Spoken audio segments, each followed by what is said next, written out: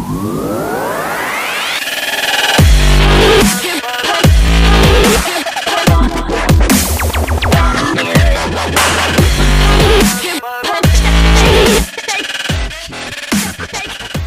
my name is Mr Simpson. I'm the head of the arts faculty and I'm here to talk about the first GCSE in art, craft and design. So first GCSE art, craft and design is the one that students start studying in year 9 and they complete as a GCSE course at the end of year 10. Now we're very experienced at running GCSEs in art and design, and we already run textiles, fine art and photography through year 10 and 11.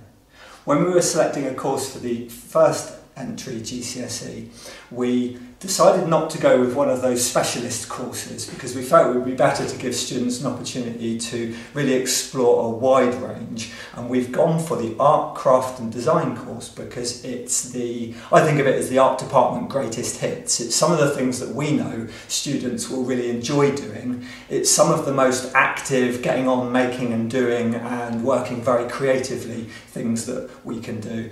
But it's a course that's going to give students a lot of choice, a lot of opportunity to engage, and not so much focusing on becoming a real specialist in one area, but becoming a broad and balanced creative person.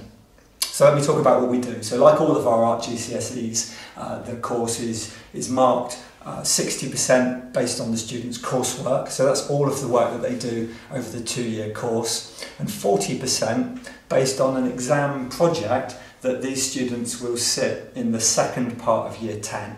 And it is a project, so it's not an exam where they go and sit down in the hall at those little tables and answer questions. It's a practical project that the students work on over several months, and they work towards a final piece that they've created. So let me talk about what we do. So there are 3 parts to the art, craft and design course. We've chosen to study through graphic art, so that is drawing and painting and working with different art materials to make 2-dimensional pictures. We've decided to work with photography, so that is principally digital photography, and then working with photo manipulation in Photoshop on the computer, and we've chosen to work with 3D art, so that's making, it's modelling, it's sculpture. Now we will mix these approaches through the projects that we do. So typically a project won't be, okay, this is the graphic art project or this is the photography project, but we will have themes where students work through a series of different creative challenges that involve making, that involve photography and that involve drawing and painting based art. And as we progress through the project, the students then get to make choices about how they want to work as an artist. So if I can give you an example of that, the year 9 at the moment, the first group running through this course are doing the theme of pop art, and as part of their pop art theme they've done a series of drawings and paintings of everyday objects, and they've studied the work of pop artists.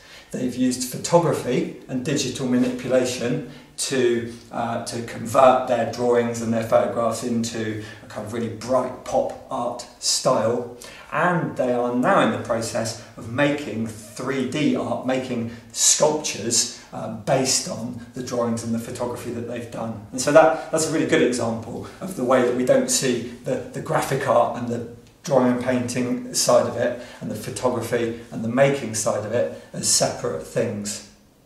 And finally, just to say that like all of the GCSEs, the course starts with more structure. So at the beginning of the first GCSE, Art, Craft and Design, our students can expect to be guided quite closely by their teacher about how they are working, and that they're taught lots of new skills. We don't expect students to arrive being able to use Photoshop or being experienced at making sculptures, for example, so we teach that.